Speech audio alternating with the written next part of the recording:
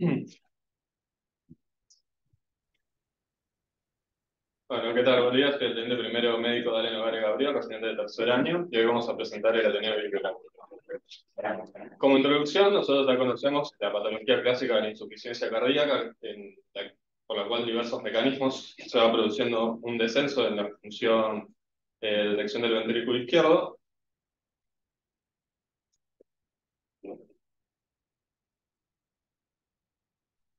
Y esta es la patología clásica a la que uno le va agregando la medicación enfocada, digamos, a tratar los distintos mecanismos.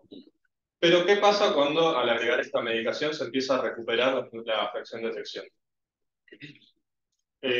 Ante esta situación, no existen todavía guías, digamos, definidas, pero ya se empieza a hablar de una nueva entidad que es la insuficiencia cardíaca con función ventrículo izquierdo recuperada.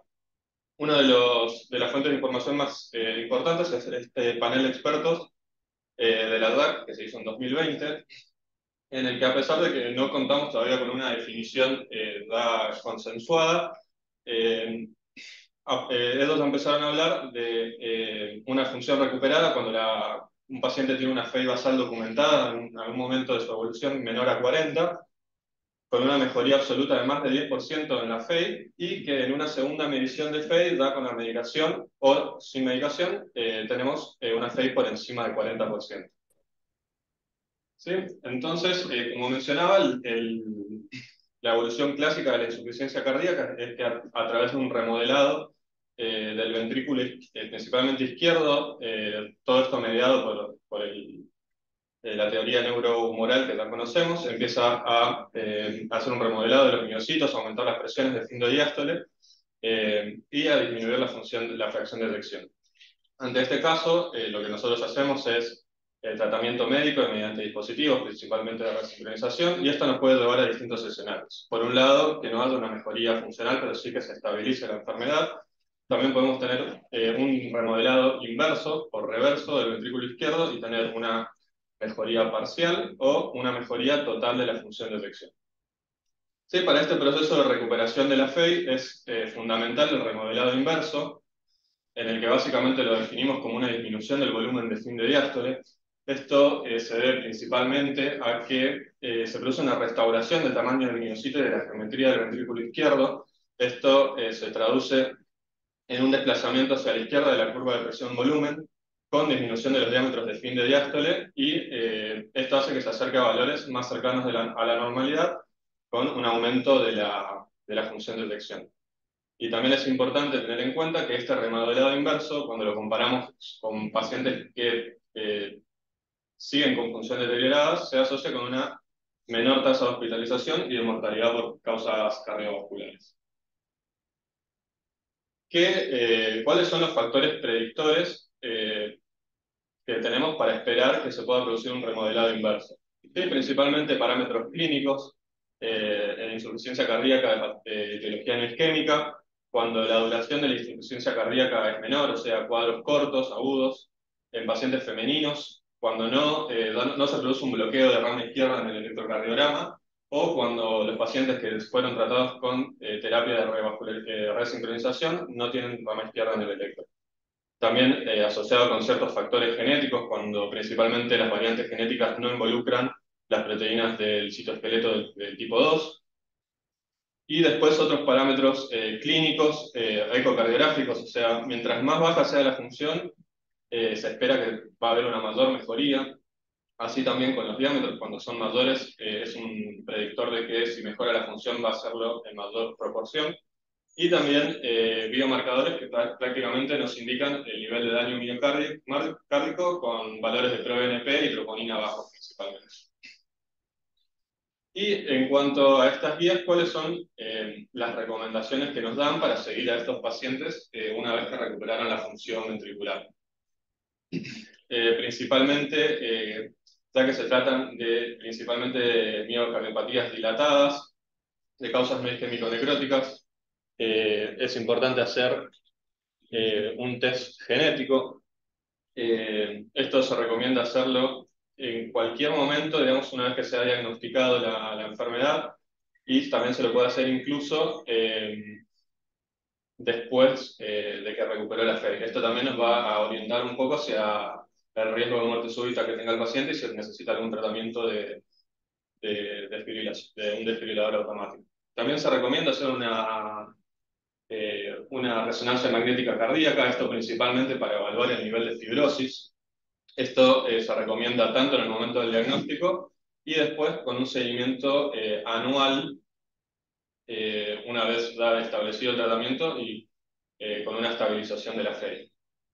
También los biomarcadores están recomendados, principalmente los niveles de ProBNP, que inicialmente se recomienda hacer un dosaje cada 6 meses y después, una vez estabilizado el cuadro, entre 6 meses y un año. También la valoración clínica del electrocardiograma cada 6 meses inicialmente y después cada un año, ahí se va a ir evaluando si hay progresión o no del cuadro de insuficiencia cardíaca. En cuanto al ecocardiograma, lo que se recomienda es un seguimiento también inicialmente cada 6 meses con strain y después ir espaciando los controles cada un año y eventualmente más tiempo si el paciente ya tiene mucho tiempo de estabilidad. Ahora bien, esto con respecto al seguimiento, pero lo que no queda muy claro es qué hacer con la medicación. O sea, el paciente estaba con insuficiencia cardíaca, se lo medica con medicación y recupera la fe. La pregunta era, ¿qué hacemos con esa medicación? ¿Si la suspendemos o si la continuamos? No existen grandes estudios, pero el más importante y el que define también las recomendaciones es este estudio, que es el Dejar, que se hizo en Inglaterra. Básicamente lo que evaluaba era pacientes que ya tenían el diagnóstico de insuficiencia cardíaca, de miocardiopatía dilatada, y que fueron mejorando la función. Fue un estudio randomizado y abierto, que se hizo en un único centro en Londres y que involucró a 51 pacientes.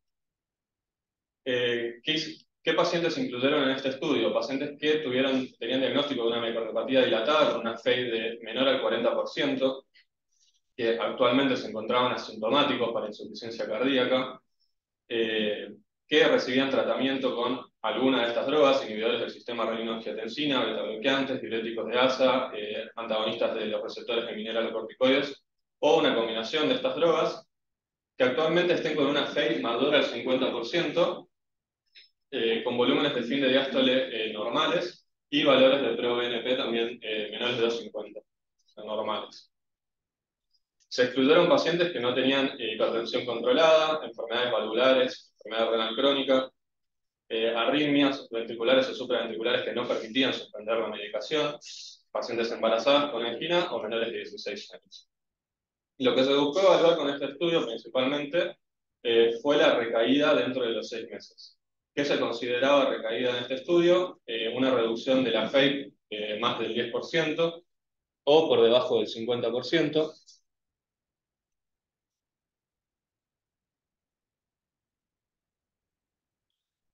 Un aumento del diámetro del fin de diástole de más de 10% o por encima de los valores de la normalidad de la distancia. Un aumento del ProBNP por encima de 400 o que se duplique del valor basal. Pacientes que tenían evidencia clínica de insuficiencia cardíaca.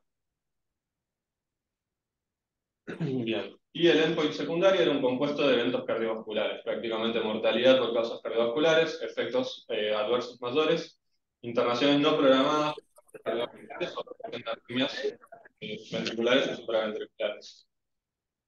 ¿Cuáles eran las características de los pacientes? Eran principalmente pacientes alrededor de los 50 años, eran en su mayoría hombres. Al momento inicial del diagnóstico de miocardiopatía dilatada, la mayoría de los pacientes tuvo una FEI en su peor momento alrededor del 30%. Como podemos ver, en los dos grupos, un 28 y un 25%. Con una mejoría absoluta de la FEI de alrededor del 30%, o sea que todos estos pacientes estaban por encima del 50%. Y también llevaban un periodo de estabilidad bastante prolongado, por lo menos de 2 años, desde que la función ventricular estaba por encima del 50%. Un alto porcentaje había tenido internaciones previas por insuficiencia cardíaca. Con respecto a las causas, la mayoría de los pacientes tenía miocardiopatía dilatada de causa idiopática, pero un porcentaje importante también tenía miocardiopatía por otras causas. Dentro de este grupo se incluyó principalmente etiología alcohólica, miocardiopatías y causadas por hipertiroidismo y antraciclinas.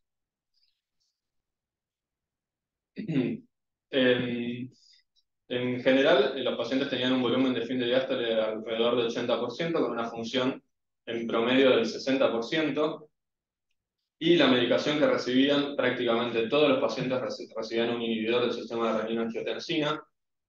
También un porcentaje importante tenía beta-bloqueantes. Un porcentaje menor, menos del 50%, recibía antagonistas de los receptores de mineralocorticoides, y los diuréticos de ASA eran en la minoría. Y como podemos ver en estos valores, todos los pacientes se encontraban en un estado clínico compensado. No tenían frecuencia cardíaca aumentada, y la presión estaba controlada, y los valores de ProBNP eran normales. Bien, ¿qué se hizo entonces en este estudio? A los pacientes que cumplían con estos requisitos se les hizo una visita inicial, se les hizo un cuestionario de síntomas para ver si estaban o no en insuficiencia cardíaca, se les dosó los valores de ProBNP y se les hizo una resonancia y un PET cardíaco. Ahora, estos grupos se los randomizó en dos grupos. Por un lado, un grupo de control en el que se mantenía el tratamiento durante 6 meses, y al otro grupo se le iba suspendiendo la medicación paulatinamente en estos 6 meses. El modelo que usaron para suspender la medicación, inicialmente suspendían los diuréticos de ASA si es que lo estaban tomando, después se suspendían los antagonistas de los receptores de los mineralocorticoides, después los beta-bloqueantes, y por último se suspendían el IECA o el ARA2. Cada 4 semanas se hacía un dosaje de ProBNP y se hacía una valoración clínica para ver si presentaba síntomas. A las 16 semanas se hacía una nueva resonancia, y a los 6 meses se hacía nuevamente el cuestionario de síntomas, una nueva resonancia y un PET cardíaco. Una vez completados los 6 meses, al grupo de control se lo pasó por el mismo proceso. Se empezó a suspender paulatinamente la medicación de la misma manera que se había hecho con el grupo anterior. ¿Cuáles fueron los resultados de este estudio? De los 25 pacientes que fueron asignados al primer grupo en el que se retiró la medicación, un 44% cumplieron criterios de relapso. ¿Sí? O sea que un 44% tuvo una reagudización en su insuficiencia cardíaca. Además, el otro grupo que se suspendió la medicación luego de los 6 meses también tuvo una alta tasa de recidivas, con un 36% de pacientes que tuvieron relapsos. ¿Cuáles fueron las principales causas para cumplir estos requisitos del endpoint?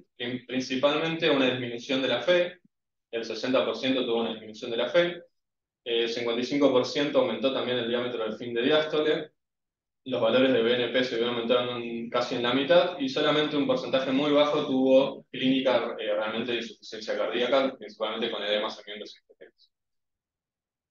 Como podemos ver, acá tenemos una comparación entre la FEI, digamos, cuando iniciaron el estudio, y la FEI cuando pasados los 6 meses con la medicación suspendida. En el grupo de control básicamente no hubo variaciones, pero como podemos ver abajo, los pacientes que iniciaron con un promedio de 59 de FEI terminaron con 51, así que hubo casi un 10% de disminución de FEI con la suspensión de la medicación.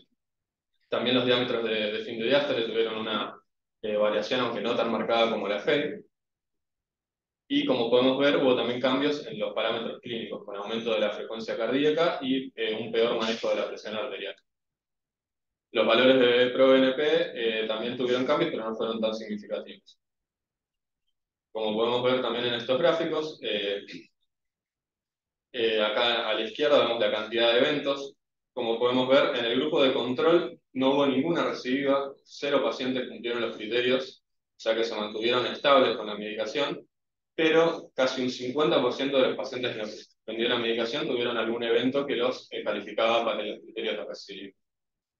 Y acá a la derecha podemos ver principalmente los cambios que hubieron en los pacientes del lado derecho, digamos, de la tabla, de este lado, los cambios que tuvieron con respecto a la función del ventrículo izquierdo, y cambios también en la frecuencia cardíaca. Bien, entonces, ¿qué conclusiones podemos sacar de estos estudios? Principalmente que la insuficiencia cardíaca con función recuperada es una entidad que todavía no tiene guías consensuadas, ya que es complejo, digamos, y es muy heterogéneo el grupo de pacientes que la pueden tener.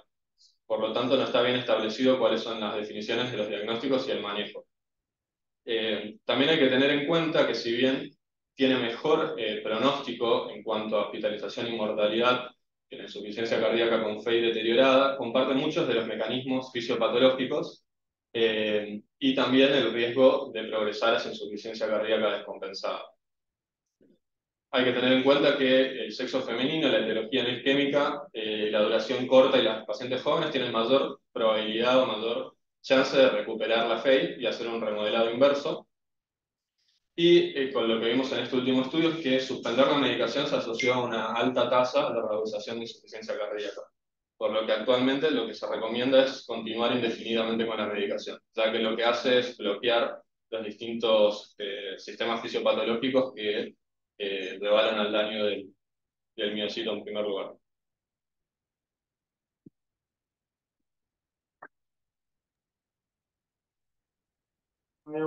Acá ¿Qué tal? ¿Cómo andan? Bebote,